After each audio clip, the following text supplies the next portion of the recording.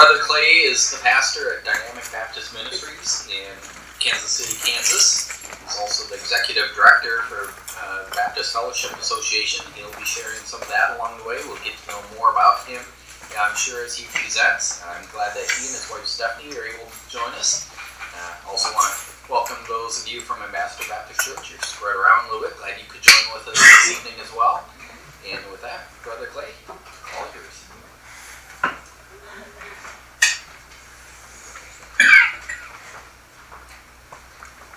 Well, good evening, everybody. Good evening. If I was at home, I would say you guys got to respond like they do down at Arrowhead Baptist Fellowship, where Patrick Mahomes is the lead pastor, Andy Reid is the high bishop, and everybody gets really excited. They show up 6 hours early for service. Fellowship in the parking lot. They break bread together. They see even some of them pray together. They share spirits to get filled with the Spirit, so that they can go in and have a wonderful, wonderful, wonderful worship session. And so I think we ought to be more excited for eternity than they are for the temporal. And I think we got to do a better job at what we're doing. So thank you, Pastor Schultz, Dr. Schultz, Dwight, got to get all the names in.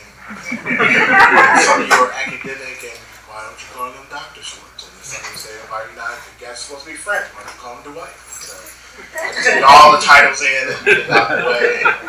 That way I don't disrespect anybody, hopefully, preferably. And it's a privilege to be here with you. We've been looking forward to this for a long time. I have a busy travel schedule, but I've really looked forward to this because this is really something that's very passionate on my heart for a long time. I'd like to introduce my lovely wife of 35 years, Stephanie. She deserves battle pay.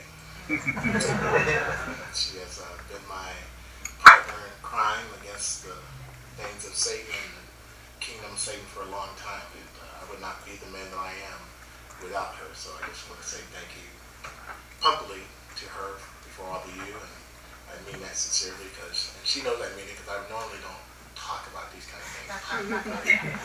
But she is a wonderful, wonderful helpmate.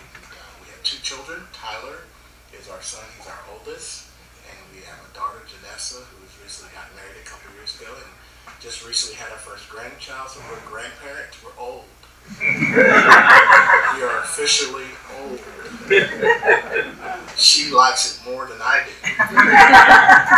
She loves all the me and all that. I'm not used to the paw stuff yet. I'm not ready, so you guys have to pray for me. But we have a wonderful family, and we're just thankful. And if you haven't noticed, my wife does not look like me. I didn't know if there was any colorblind people in the place. I just want to let you know. And we have never, ever had a fight or a disagreement or a problem that was related to our skin color. Ever. For us, it has never been an issue that we are of different hues. Our problems have been problems like your problems have been problems because we're both trying to learn how to live free from sin. And so she's a farm girl, grew up on a farm. I'm a city suburban guy. I grew up in the city till I was 12 in St. Louis. We moved to the suburbs, and I went to school at college in a rural community. So I've been in all 3 worlds. So there's nothing you can say or do that would shock me. I've seen it all, and I've experienced it all in a number of ways. And so really multi-ethnic ministry was a part of my makeup, was a part of my life, even before God called me into ministry. We lived in St. Louis, as I said, predominantly African-American, grew up in that context, along with being born into an African-American family. And then we moved to Florissant, Missouri, which is the suburbs. And when we first moved there, you could count the number of people who looked like me on maybe 2 hands. You go back there now, you can count the number of people who look like her on 2 hands. The whole community has changed in 30-something years to where I don't even recognize it. Our church, the high school I went to was predominantly Caucasian. My sophomore year, they began to bust in predominantly African-American students from a subset area. And our church, our high school became very diversified very quickly overnight. And I don't remember a lot of racial issues. And this was in, until my age, 1978, 77, 79. And so we didn't have those problems. Our team, our basketball, I played basketball in high school. Our team was much like that old movie, the old show with the white coach with the black basketball players. We had that diversity, and we just all got along. And basketball was our thing. And I also played baseball, and then went to college, to a predominantly rural college. I was the only African American who was on the travel squad. My best friend on the team was the catcher. I was in his wedding after our sophomore year, one of his groomsmen. And so I understand all the questions. I understand all the fears. I understand all the issues because I have lived it all my life. So coming into ministry, thinking about multi-ethnic ministry was just a natural outworking of my whole life. And so I know the things that you don't want to say. I know the things you would like to say that you're scared to say. I would just like to let you know you can say them with me. And we'll clean it up, we'll fix it up, because I understand that one of the reasons the church has not been able to solve and deal with this problem is because we have not let the Bible be the final authority on this issue. And I am a Bible fanatic. I believe the Word of God means what it means. It says what it says. I don't think God is confused, and neither should we. But we've been confused on this racial, this ethnic, this prejudice and bigotry issue for far too long in the church. And I believe the church is the only one that has the ability to demonstrate to the world how we live unified with diversity. We're not trying to be all the same. God didn't make us all the same. But he did unify us because of the blood that was shed on Calvary's cross, because we all had a common problem and we all need the same common solution. Whether you're Jew, Gentile, black, white, pink, polka dot, neon, Cleon, Xeon, whatever. You're born in sin. We can all trace our roots right back to the garden. And we all need the same Savior, Jesus Christ. Everything else, we work out as we go. But I understand in my dissertation, I wrote a section, why do we still have the problem in the church? I'm not surprised, and none of us should be surprised that the world can't solve the problem, because Satan's kids are not trying to solve the problem. Satan is trying to create and keep disunity. But Christ died to bring unity in the body of Christ. He prayed about that in John 17. That they would be one as you and I are one. That's the definition of unity. The Trinity is the definition of unity. The Trinity is the picture of unity. Anything less than that is not unity. You can't change the definition if Christ defined the definition. And Christ died to make that unity possible. He rose again with all power to make that unity possible. He ascended to the right hand of the Father and acts as our high priest to make that unity possible. But one of the things you might not know from that text, if you have not read it closely, he says that unbelievers would believe that he is who he is because of the unity that we demonstrate. And one of the reasons that our witnessing has lost effectiveness in the culture and has not had the effect that it should have is because we have not demonstrated the unity that the world needs to see so they could believe in Jesus Christ. You guys can say amen. This is interactive. There's a lot of stuff I can say. I've done this in a number of places, but I really want to help you with the questions and thoughts that you're struggling with and that you have. That's really my goal. I can give you information that will excite you or bore you, depending on where you're at. But I really want to deal with where you're at and what questions you're dealing with and things that you're struggling with, because our culture is very confused. And not only is our culture very confused, our churches are very confused. Pastors are confused. Members of the churches are confused. We got all this new fangled terminology that's floating through the air that it's hard to keep up with all of it, because it's something new every week, if not every day. We've gone from being woke, which is really the night of the living dead people, but they just don't know they're dead. We've gone from cancel culture, we've gone from CRT, we've gone from gender issues, we've gone from redefining diversity to include everything and everybody and everything that everybody wants to include. And it's just confusing. It's just hard to keep up with, even as a pastor. And for me, reading on this stuff and following this stuff is just a nightmare, because there's something new coming down the pike faster than you can learn about the one that just came out yesterday. And so what I would challenge you, for those of you who are pastors and those who are teachers, learn the Bible.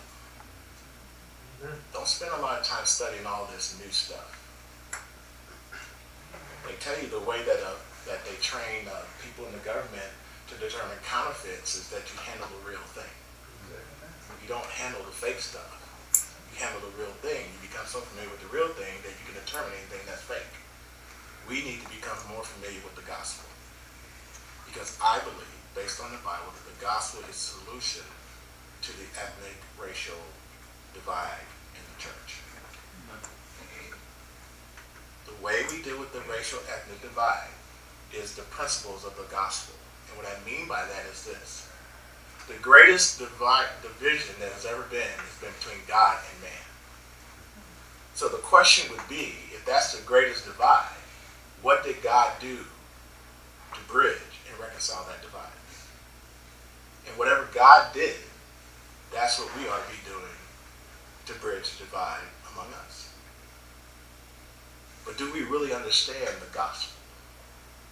Do we understand the outworking of the gospel? I wonder, as I talk with people, as I listen to people, as I look at the church climate and church culture, I don't know if we really understand the gospel. And I really do believe we don't understand the outworking of the gospel. What I mean by that, what God intended to accomplish by the gospel is just as important as the gospel message. And what he intended in the gospel is that the two people groups that everybody's identified with in the Bible is that Jew and Gentiles, according to Ephesians chapter 2, would become one new man. You can say amen. I'll key you in on the amen. Jesus died, was buried, rose again. The atonement satisfied the wrath of God against sin.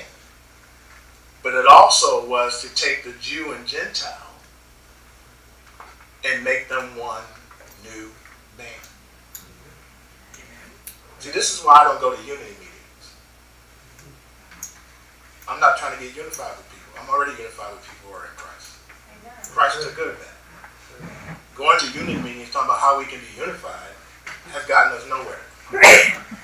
All these marches and all these, I'm not a march and protest guy, by the way.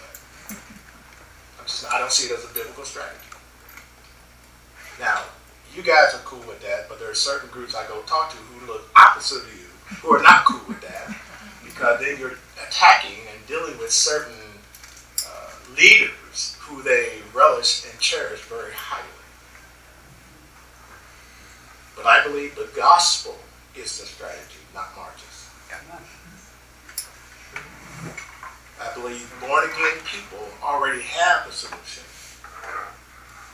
We need to take the born-again solution to other born-again people. And that's why the Holy Spirit is so important in the church. I believe one of the missing factors, we don't understand the Holy Spirit is really the glue that keeps us all together. Because we are different. There's unity in diversity, and there's diversity in unity.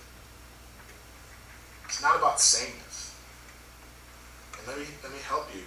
Don't say you're colorblind. That's an insult to a lot of people. You need to recognize shades. I don't even like the word color. Shades. We're just different shades. But at the essence of what really makes us human, we're all the same. We're all the same. And we're even more in sync because of our relationship with Jesus Christ. But the culture wants to make us all the same. Churches want to make us all the same. Listen,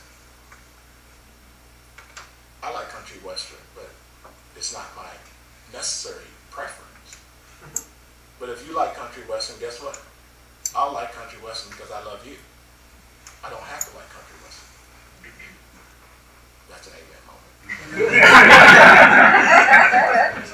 You don't have to like jazz. But the fact that somebody likes jazz and you don't like jazz should not divide us. But what's one of the biggest things that divides churches on Sunday morning? Worship music. Worship styles. Now, there are some things that we need to be careful about. But the fact that it's not your style should not divide you from someone else who is their style. In other words, if we're really going to build multi-ethnic churches, we need to build churches where people see themselves as a part of the church. But if I let my preference that we try to make theological, because we're more academic than we are saved, then we'll keep the church divided and we'll keep the church sectioned off in the corners. Why not let everybody see themselves in the worship service? Does anybody know Revelation chapter 5 where we sing a new song? Can anybody tell me what beat that will be? Would that be a 3 measure? Would it be a 2? What measure would that be? What would be the rhythm? And please help me. I must have missed the rehearsal where we all learned the words to the song. How are we going to sing in unison and there was no rehearsal? Because all of us will be focused on one person and one person only. The Lamb that sits on the throne. Well, we're supposed to be practicing that on earth. He's supposed to be the focus. But we have made ourselves the focus and our preferences the focus, and we stay in our little sections divided. And it's just not biblical. It's not God honoring. Because Christ died to unify us. We have no right to separate or fractionalize what God has unified. Any questions on that? That's a lot in just a short introduction, but any questions on that? All right. Let me read this introduction in the notes. It's not in your book, but let me read this. This is the article taken from Answers Insider, May 2021. God created man, the humankind, in his own image, after his likeness, Genesis 1:26. All descendants of the first man and woman are literally one race, one blood. If you haven't read Ken Ham and Charles Worth's book, One Blood, you need to read it.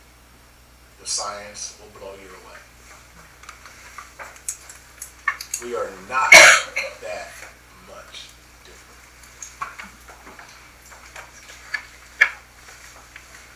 We just have different shades.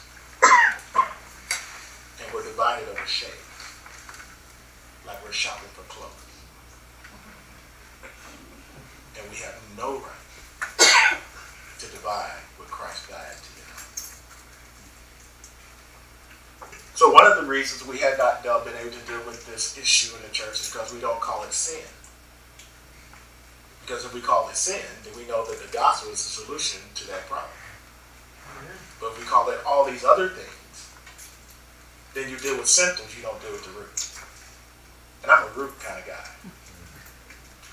I don't want to go out and pull up weeds. I want to take it all up the ground so I don't have to go out and pull them up anymore. If you come to me as a doctor, I am a doctor, but I'm not a medical doctor, and I didn't sleep in a Holiday Inn last night. And you got headaches. You're complaining about headaches. And we do a CAT scan, and it shows that you have a tumor. And all you want me to do is prescribe aspirins or medicine for your headache. You want me to treat the symptom, you don't want me to treat the root cause.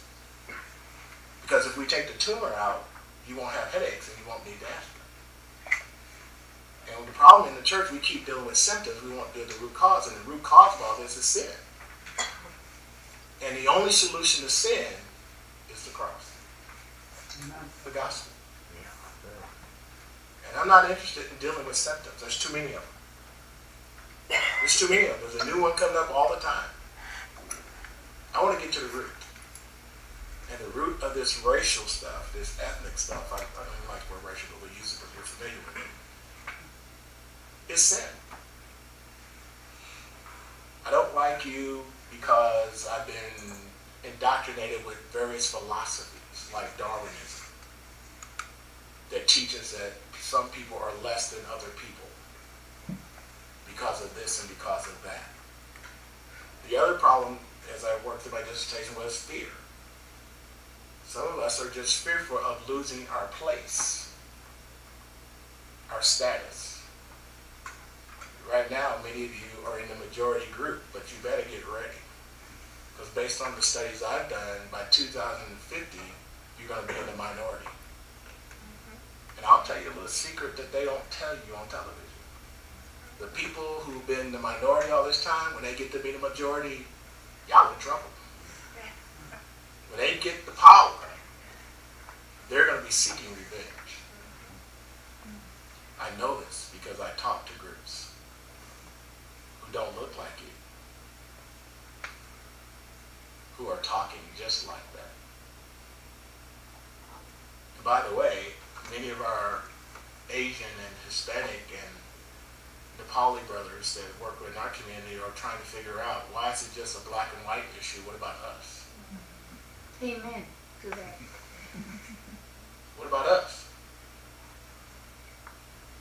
I went to a conference one year, and the most mature people, who were supposed to be most mature people in the room, pastor and their wives, and we were talking about this issue, and we were talking about the civil rights movement, and the statement was made by one of the pastor's wives: let those people go get their own civil rights movement, stop piggybacking off of ours.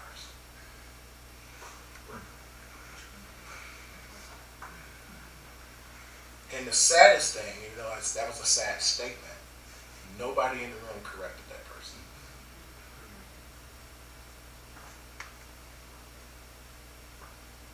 So I'm an equal opportunity to get it on people, getting non-people. You know, I go to conferences and some people say, do he talk to his people like he talked to us? And I go, does he talk to them? He does both. He gets on both. Because wrong is wrong. Sin is sin. And when we're not acting like Christ, we need to say something.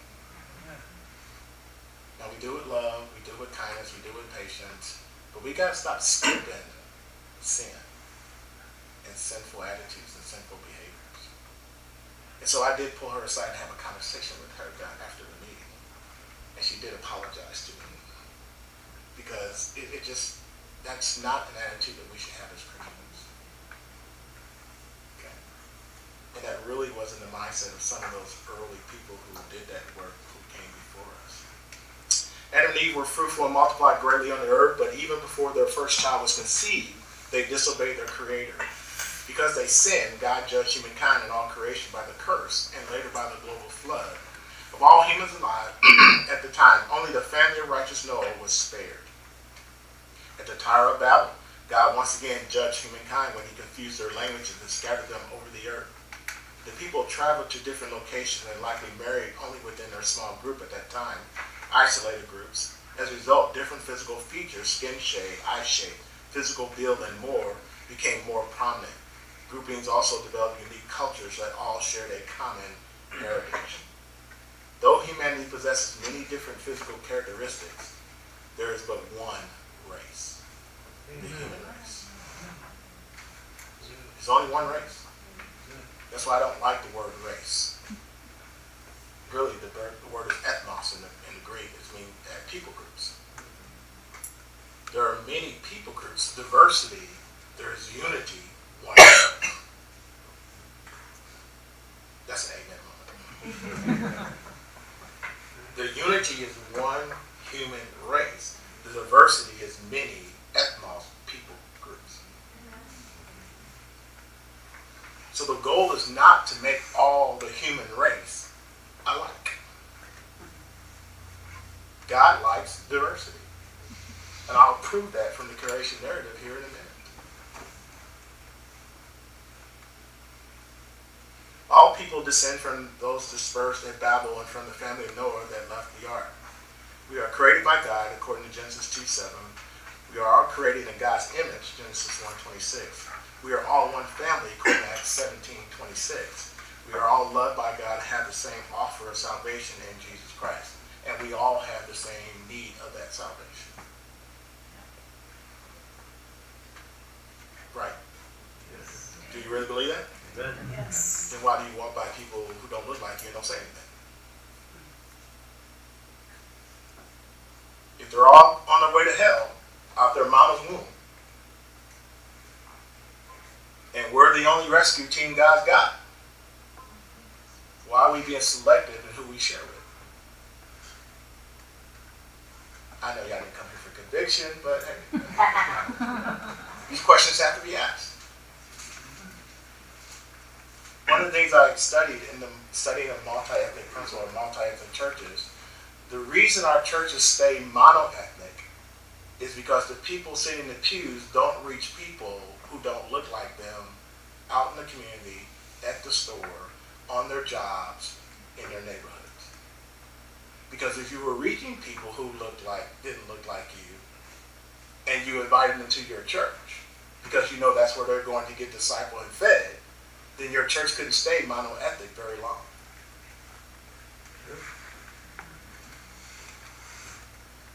But the old adage that we used to do in old missionary work is that we would take the person, take their soul out the person, witness to their soul would get saved, stick their soul back in their body, and then say, well, you don't look like me, so you need to go somewhere else.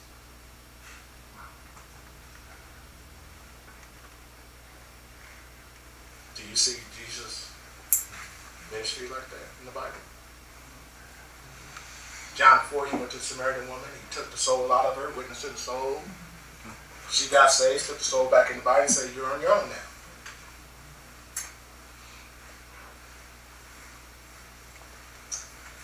So we have developed some practices, which leads to the third reason. Darwinism had a big impact. Fear has a big impact. But the misappropriation of Scripture had the other impact. To where it became normal culture, it became normal for certain people groups who were looking down on other people groups to teach that the Bible said they are less than the majority people group. So you come up with the curse of Ham in Genesis.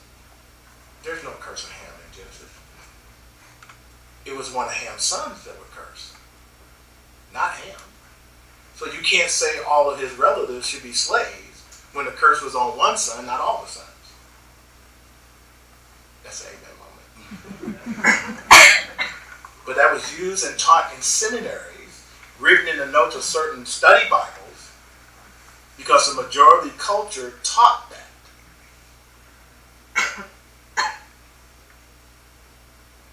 Interracial marriage. You can't have interracial marriage, just ethnic marriage. How's it interracial when we're all the same as the human race? There you go. You got two ethnic groups marrying each other. You ain't got two different races marrying each other. Well, you know, they're going to have, you guys are going to have more problems than people who are the same ethnic group. Really? So the divorce rate is just high for people who are different ethnic groups? people of the same ethnic group don't have divorce rate? What are we saying? The problem is we're saying that. Anytime you get two sinners or two saints who are trying to live saintly in the same house, you're going to have problems. I don't care if they're of a different ethnic group or the same ethnic group, it's going to be problems. And I tell people all the time, you got to take people in your marriage counseling from Disneyland to Jurassic Park. Because they come in thinking Disneyland about marriage, and we do the same thing in the church. But it's really Jurassic Park.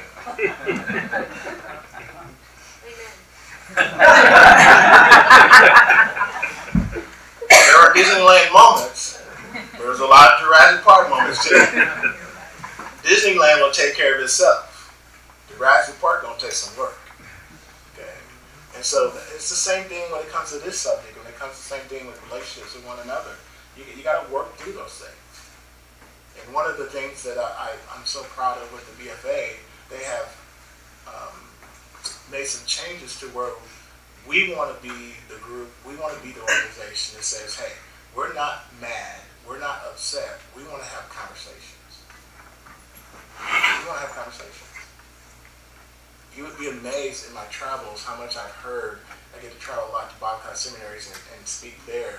How many of them don't have diversified staff? And the first thing they say is we can't find African Americans or Hispanics who are biblically sound. What? I know where a whole bunch of them are. But if you hear that far too often. And so we're trying to bridge that. We're trying to be that group. We're trying to get people who have the same mindset like myself and your pastor. Hey, why don't we partner? Why don't we have an association where we come together and we show something different? Why are we over here and you over there? And we say we believe in the same Jesus, that we've been saved by the same Christ, that we've been washed in the same blood, but we're segregated. Now, that's a challenge for some of my Caucasian brothers. Because there's a fear. I told you fear is one of the problems. If I join your association, then my other brothers who look like me are going to be whispering behind my back. Because as much as we say we're equal, as much as we say we're brothers and sisters in Christ, when the rubber meets the road, they stay over there and they tell us to stay over here. I'm trying to kick down those walls and break down them doors. Amen. So thank you for having me here, and you only have to put up with me for a couple of days. The superficial physical difference between us are a reflection of the tremendous genetic diversity that God placed in the crown jewel of his creation, humankind. The diversity is God's idea. You can't get mad at somebody else because they don't look like you.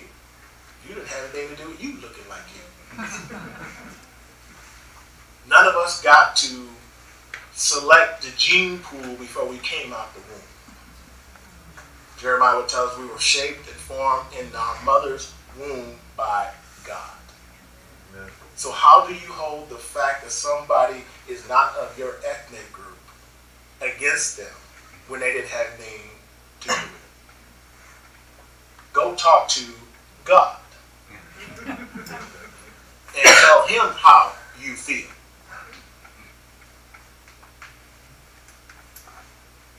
But I can't see God right now, so I got to go at the people. Not realizing there's an enemy who wants you to do exactly that. And keep this thing divided, because here's the key.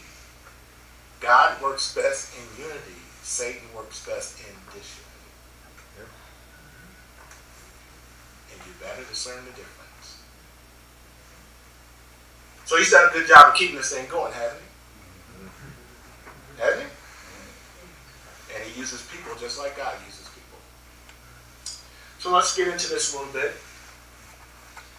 Now I think we have pretty multi-diversity in creation. Let's go to Genesis. We won't spend all our time here because I can spend hours doing this stuff. Most of you are familiar with the creation narrative, right?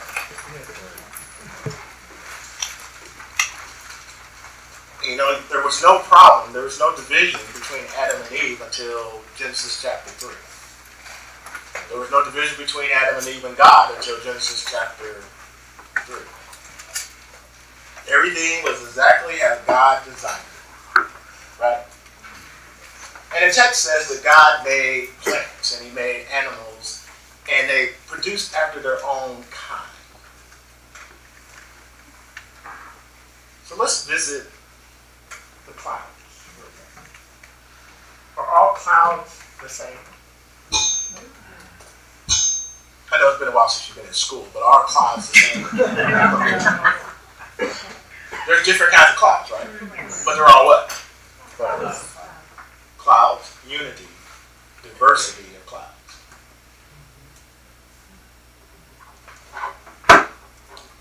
Anybody got a cat? How many kinds of cats are there? But they're all what? Unity and diversity. Anybody got a dog? How many kinds of dogs are there? But they're all what? Unity and diversity. It's all over the creation narrative. And God, the Bible says God made the grass, right?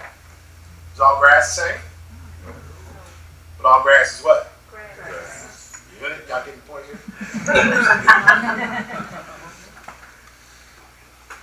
It's all grass, right? But it's different types of grass. And each grass, each animal, each cloud is beautified in its own uniqueness. Then why do we think as human beings we all got to be the same? Humans are many different ethnic groups. Unity and diversity. Y'all good. Y'all get this. Y'all get this. It takes some people a little time to catch up with what we're doing. So we see multi-ethnic diversity in the creation narrative. Right? Aren't you happy, ladies, that your man is not quite like you in every way? And man, aren't you glad your wife is not quite like you in every way? I know the gender people and the A, B, C, D, E, F, G people are all confused. But the two shall become one flesh. Unity in diversity. So why is it when it comes to this ethnic, racial issue, we so confused when it's all over the place? And how much more should it be amplified now that we all are in Christ? Because as an enemy, he wants to keep the mess going.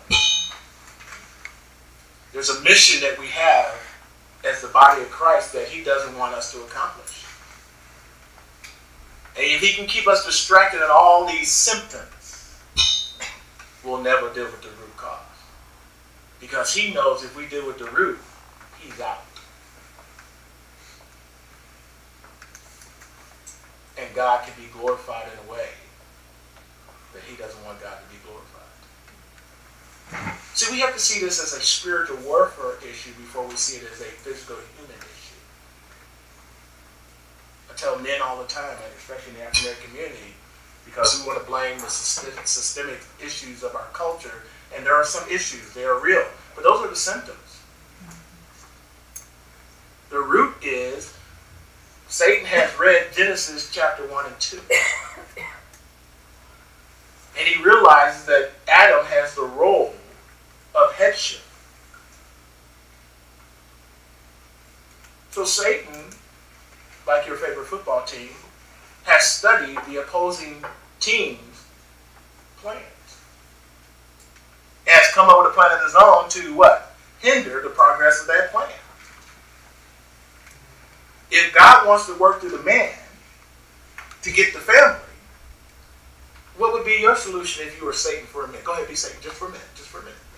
What would you do when you get the man out the home? Rather than trying to get the man, then the woman, then the kids, get the man, I got everybody else. It's a spiritual issue before it's a physical issue. But all we see is what? Because some of y'all don't want to be too charismatic Pentecostal. But we need to be biblical. There is a legitimate, real spiritual warfare that is going on.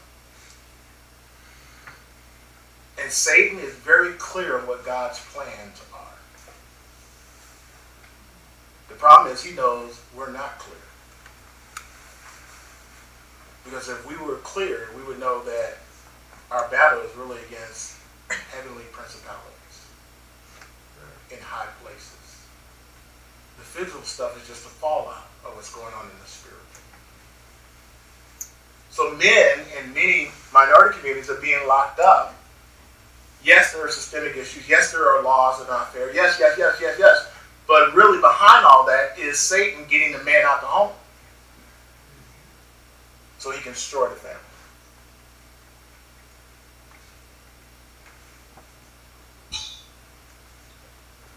And a march and a protest won't fix that problem. Getting on our knees and praying and putting our armor on and fulfilling the Great Commission and going into all the world and making disciples and baptizing in the name of the Father, Son, and Holy Spirit, teaching to observe all things in the power of the Holy Spirit. That will change things. Amen.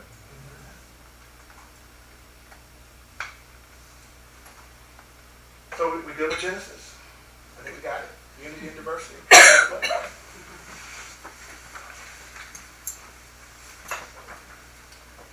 So then we have multi-ethnic diversity and salvation. Now, I'll just highlight these. I'll break these down a little bit more what's going on throughout the weekend. Let's turn to Romans chapter 5. Romans chapter 5. We having fun yet? Amen. I like to have fun. I can come in and preach. I like to do interactive teaching. I like to go back and forth. I could go witness now. Okay. I can go home now. Romans chapter 5. The basis for my gospel-based reconciliation really comes out of this text in Romans chapter 5, especially verses 6 through 11. For when we were still without strength, in due time Christ died for the ungodly. Who did he die for? Any ungodly people in here? Yes. Well, maybe you used to be ungodly. You're not ungodly now. But you've been previously ungodly, right? Okay. And he died for what? Ungodly people. So before we got right, Christ, in God's plan, preordained before the foundation of the world, had already died. He didn't die when you believed. I'm going somewhere with this. Stick with me. We're going somewhere. But I got to build my case, all right? I'm like Perry Mason. I got to build my case. Got to build my case. He says in verse 7, for scarcely for a righteous man will one die. Yet perhaps for a good man, someone would even dare to die. But God demonstrated his own love towards us. And while we got ourselves together, when we came to the knowledge of who he was, while we were still what? Sinners. So when did God demonstrate his love toward us?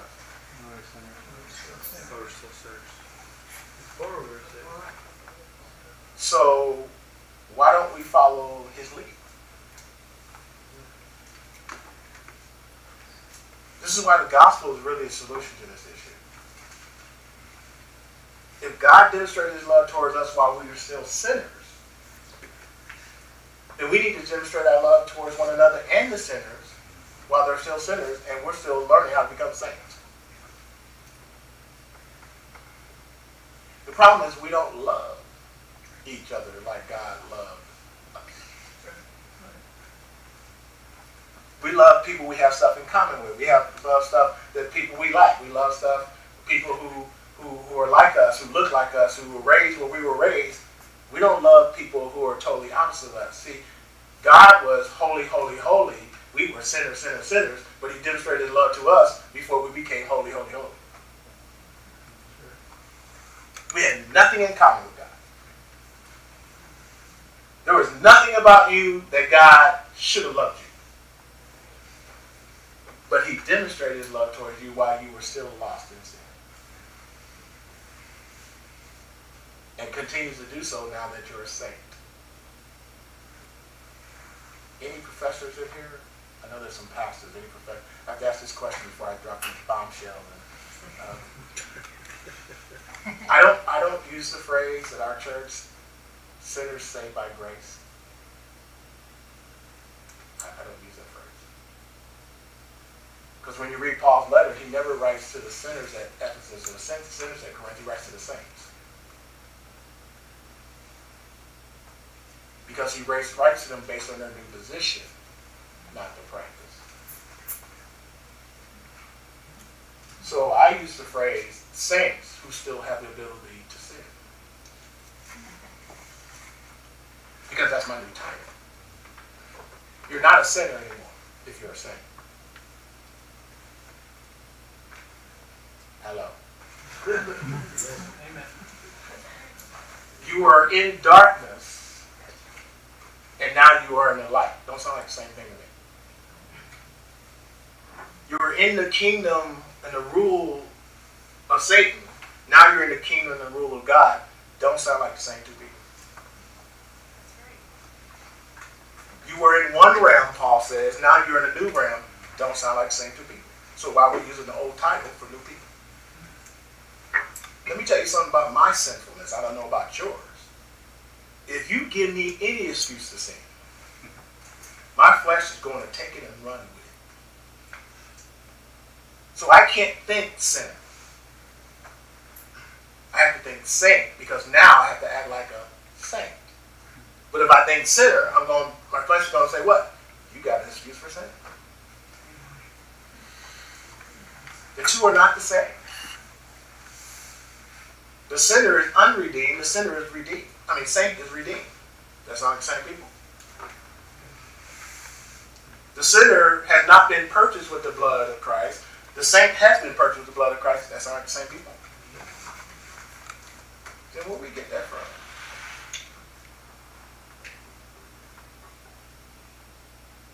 See, I was the type of student who would ask questions. You just couldn't tell me anything. You just couldn't say anything and not mean I have a question if it didn't sound right. You know where we got that from? History. But it's not in the Bible. When God saved you, he changed your name based on your new position. And we have examples all throughout the Old Testament and the New Testament, right? Abraham became who? Abraham. Because his relationship with God changed. You see how I get this? Sarai became Sarah because her relationship with God changed. Saul became because his relationship. Well, why didn't your name change when you got saved? Going to. You have a new position. You're in a new relationship. You are not what. But God demonstrated his own love towards us, that while we were yet sinners, Christ died for us. Much more than having now been justified by his blood, we shall be saved from wrath through him. So we're not even under his wrath anymore. So why do you want that old title that carries all that? I want the new title. Because I have new life. This is all throughout the epistles. Paul talks about this in Colossians also. He talks about it in Ephesians. We miss it.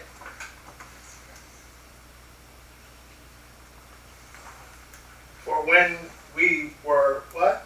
Verse 10. Enemies. You were enemies before you got saved. So you want to keep the old title that was an enemy and not the new title that now you're his friend and his child. Is this making sense to anybody but me?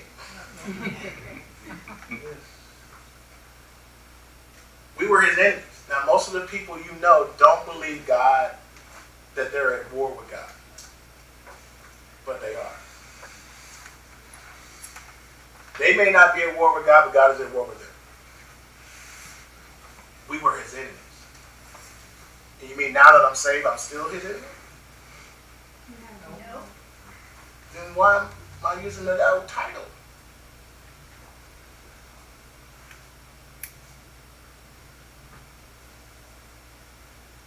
We were reconciled to God through the death of his Son. Much more, having been reconciled, we shall be saved by his life. And not only that, but we also rejoice in God through the Lord Jesus Christ, whom we have now received the reconciliation.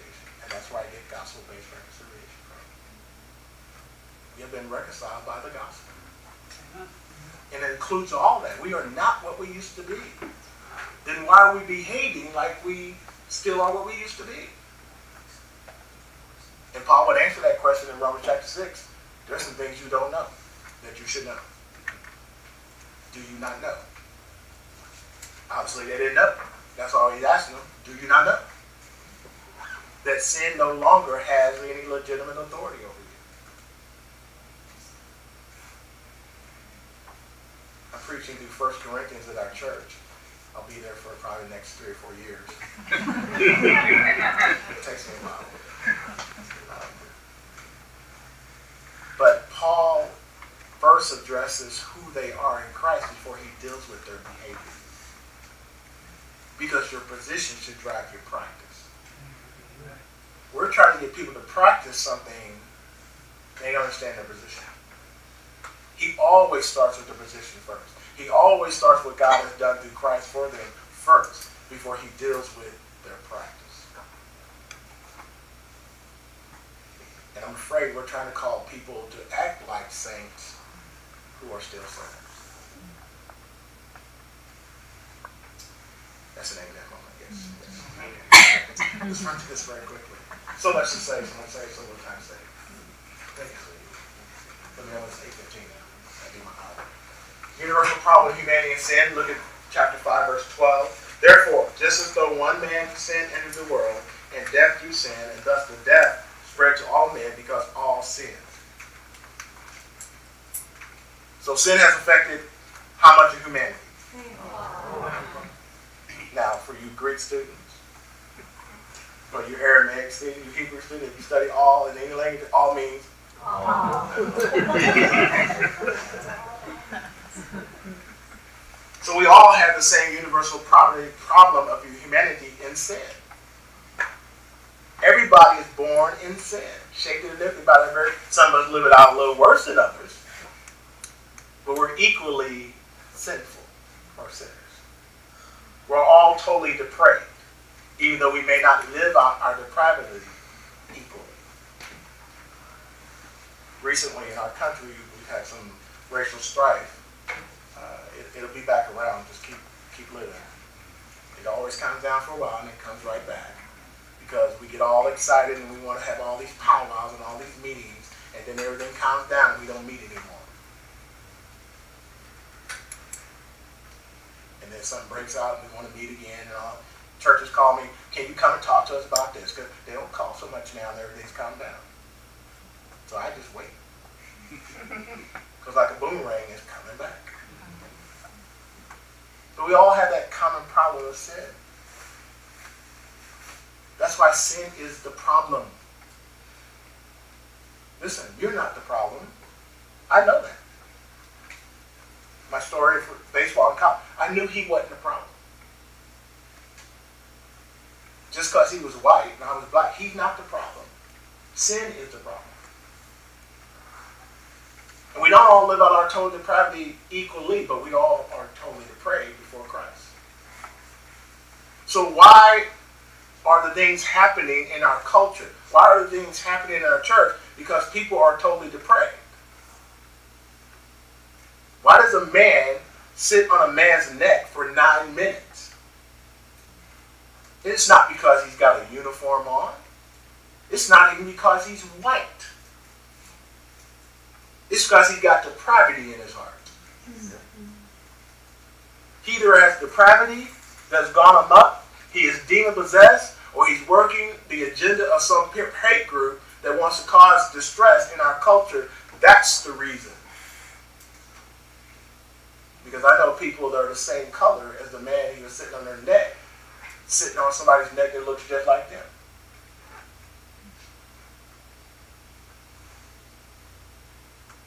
It's a sin problem, not a skin problem. Now, don't get me wrong. Our culture and our country has promoted some ungodly things. But like Paul, I'm not into shadow boxing. I know who the problem is. I know what the problem is. And all of us in this room should know the same who and the same problem, because you got the same Bible I got. But we listen to the message of the culture.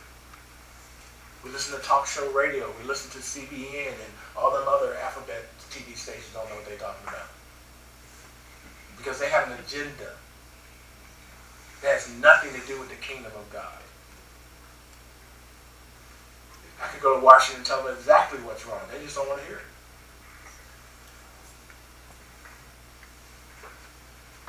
But unfortunately, the church doesn't want to hear the truth either. Because we got some issues in our heart. That coming to Christ and the blood has not gotten to yet. We were raised with some attitudes and some thoughts and some ways that we haven't dealt with in our own hearts yet. And so we keep distances from one another. I'll go to heaven with you, I just don't want to deal with you on earth. And in heaven I'll be glorified, so I can't have those attitudes. But before you get glorified, you're supposed to be sanctified. Both supposed to produce the same result. One is the eternal work, one is the practical work here on earth. And we're getting people saved, maybe. But we don't talk much about sanctification anymore. Sin is really not that bad. Because we're all sinners, saved by grace. We're only human, ain't nobody perfect. But are you being perfected? What is the direction of your life? No, none of us are perfect, or even going the right direction. Don't tell me you're going south and I know you're going north.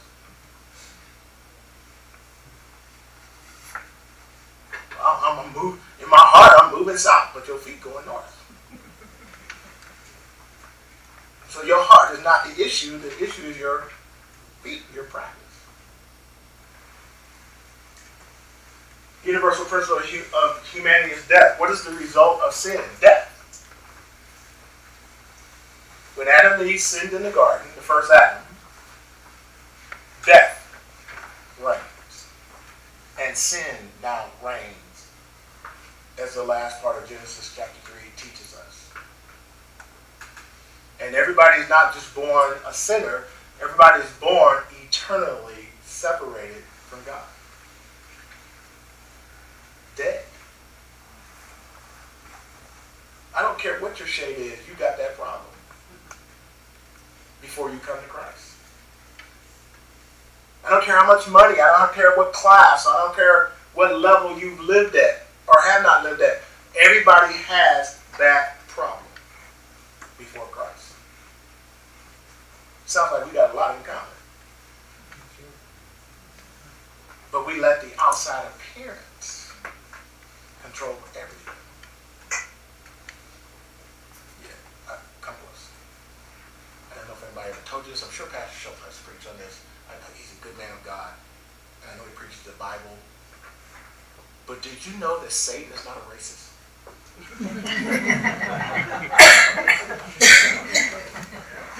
He's welcoming everybody. Do you know hell will not be segregated? I don't know if anybody ever told you that, but I'm just telling you, it's not segregated. There's not a black part of hell. There's not a white part of hell. There's not a Hispanic part of hell. There's not a Korean part. You just go to hell. Some of y'all don't want to leave heaven if you weren't glorified because it's not segregated. Does anybody know what time the Baptist people will be meeting in heaven? Surely the Baptists will not be meeting with the Presbyterians and the Pentecostals and the Charismatics. You do want to know what time you're going to be in service, don't you? Because you know when the Pentecostals come that are really saved in Christ Jesus, they're going to be doing stuff that we don't do in Baptist churches.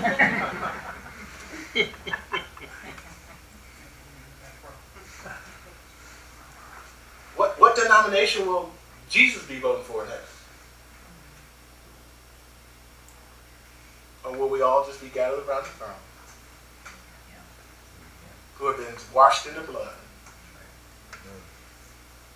who have placed our faith in Jesus Christ for the forgiveness of our sin, and will we all just worship Him together? Amen. Why don't we do that on earth?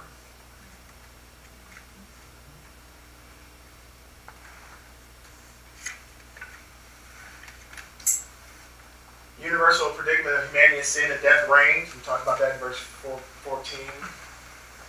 The gospel demands a new view of ethnic relationship by Christians. And I'm going to preach to this on Sunday. We're getting kind of detailed, but Sunday I'll give you the helicopter view of Romans chapter 12. And it's a principle that's often missed in verses 1 and 2 of Romans chapter 12. Anybody know Romans chapter 12, verse 1 and 2? What is it? What is that? Oh, come on now. I beseech you therefore, brothers, by the mercy of God, to present your bodies as a living sacrifice, holy and acceptable unto God, which is your spiritual service. And be transformed by the do not be conformed to this world, but be transformed by the renewing of your mind, so that you may prove what's the good and acceptable and perfect will of God.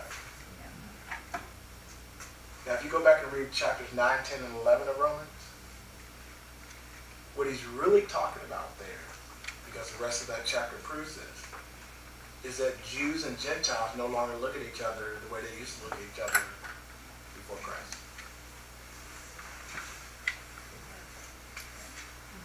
We make that about getting your mind together. That's not what he's talking about. Go read back and read chapter 9, 10, and 11. The Jews have rejected Christ. God has temporarily set them aside and grafted in the Gentiles.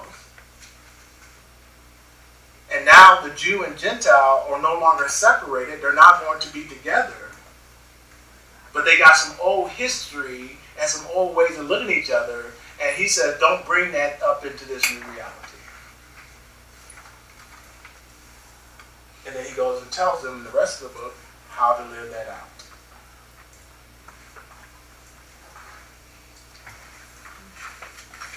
Because the gospel demands a new view of ethnic relations by Christians.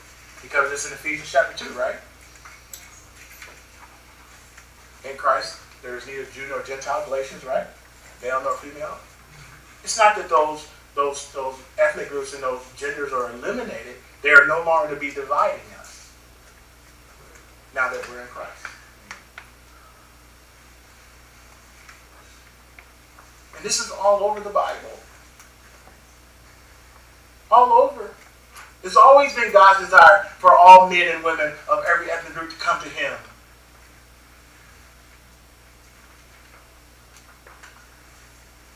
But ultimately, that reality is found in Christ and His body. And Jesus prays that prayer in His high priestly prayer, John 17, and He talks about those who will come after the disciples. He prays for us.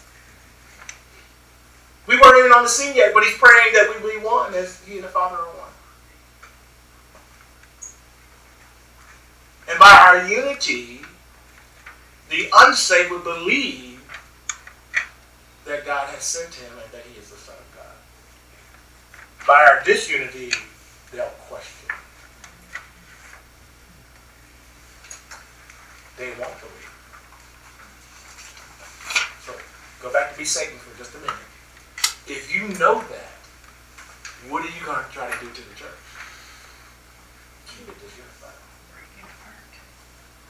So that people will not believe that Jesus is the Son of God and be saved. See, this is not about us, brothers and sisters. We've made it about us far too long. We got to change. And our time is almost like, Martha has diversity of congregation. Are the churches supposed to be diversified? Your local church? See, most of you ain't got a problem when we get to heaven. I'll be glorified and I won't be able to resist. It'll be forced upon me and I'll be glorified. I won't have my sin nature. But I believe the Bible teaches that the local church is supposed to be multi-ethnic. The wall of division versus the bridge of unity, Ephesians chapter 2, verse 11 to 22.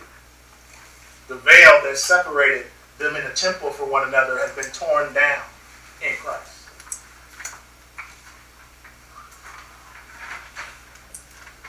Let's go there. Can't read all of it. Can't break it down like I want to. I just don't have enough time.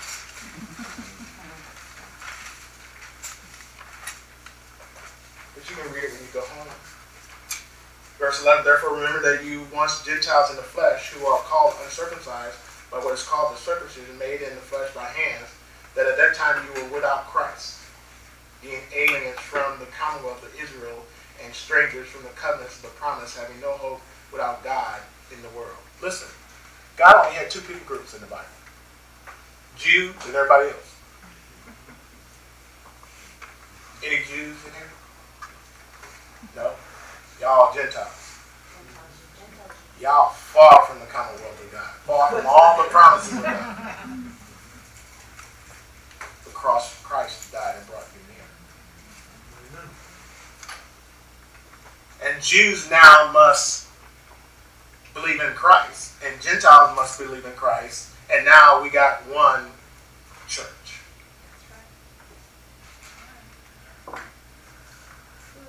Listen. If your community is ethnically diverse, your church should be.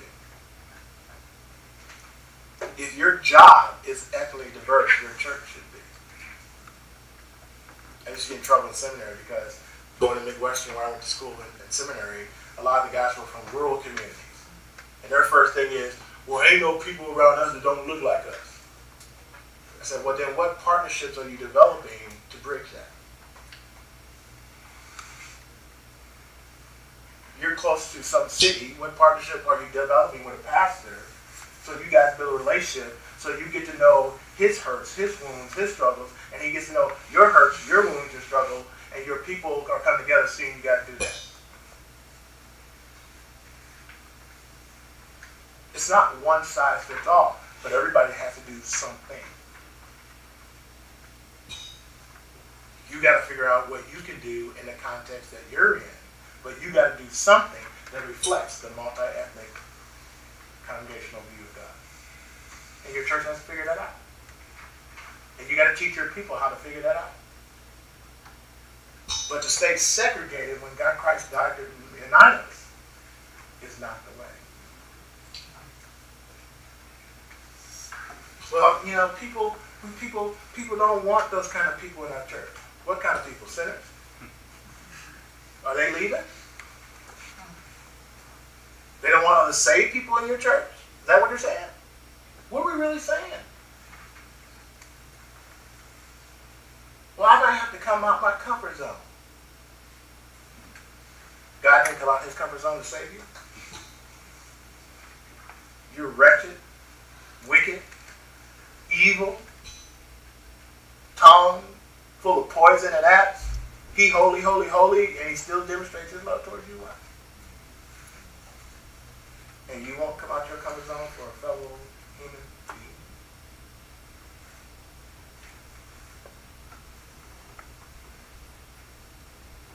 Yeah, that's the one of quiet moments.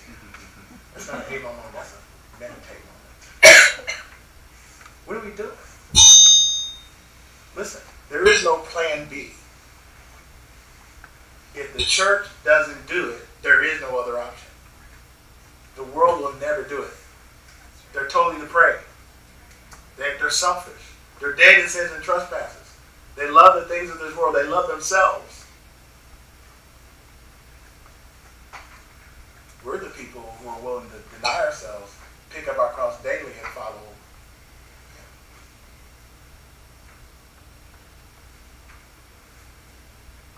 You can read the rest of that. He talks about how Christ brought us near and all that Christ did. And if Christ did that, what are we doing separating ourselves again?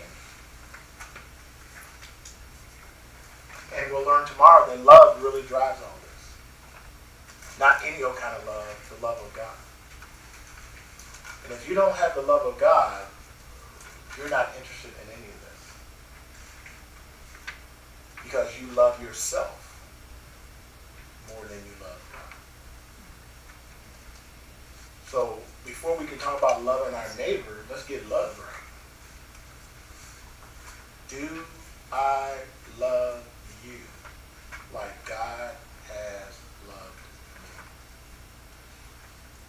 And if I understand all my perfections and all my weaknesses and all my issues, and He loves me before the foundations of the world, He decided to demonstrate His love, how can I hold back my love from my fellow man?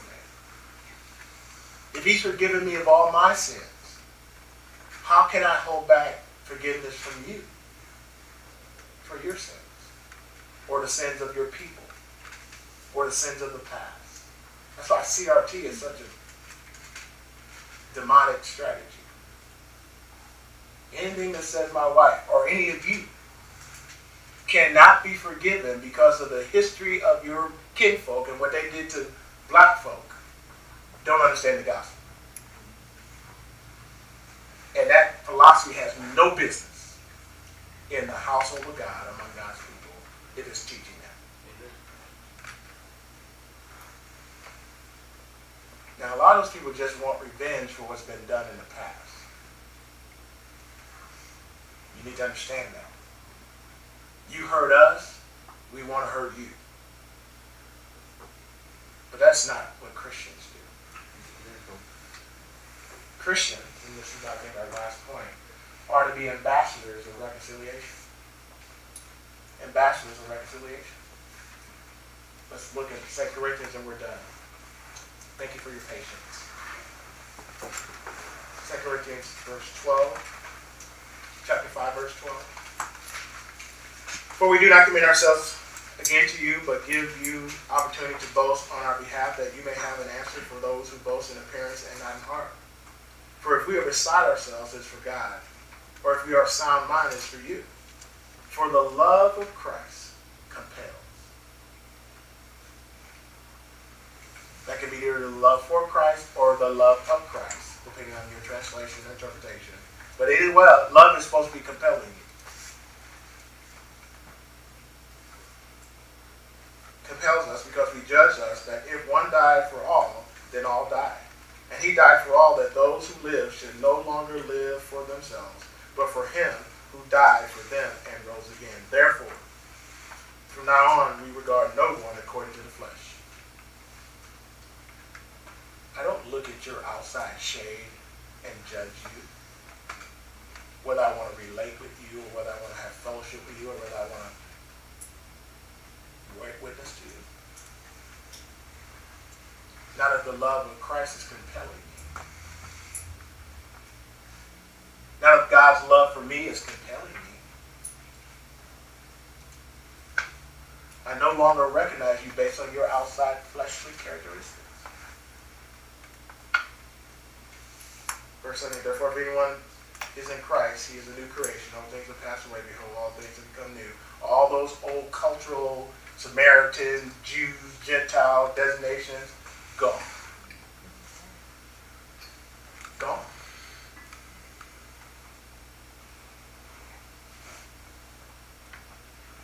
Verse 20, now then we are ambassadors for Christ, as though God were pleading through us. We implore you on Christ's behalf to be reconciled to God.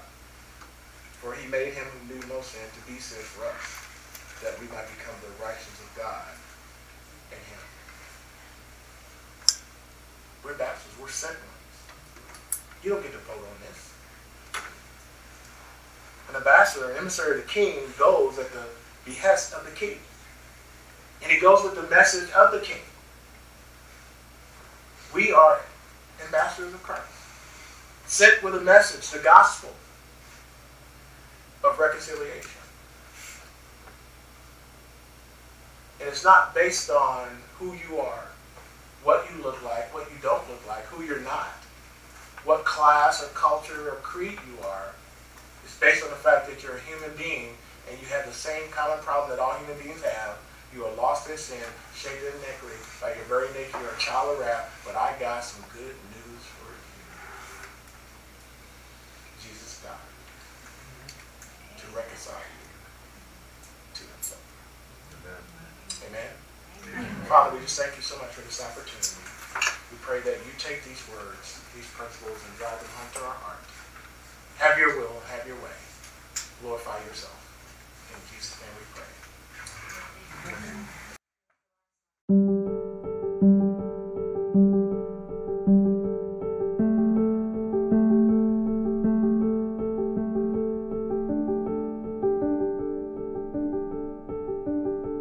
Thank you.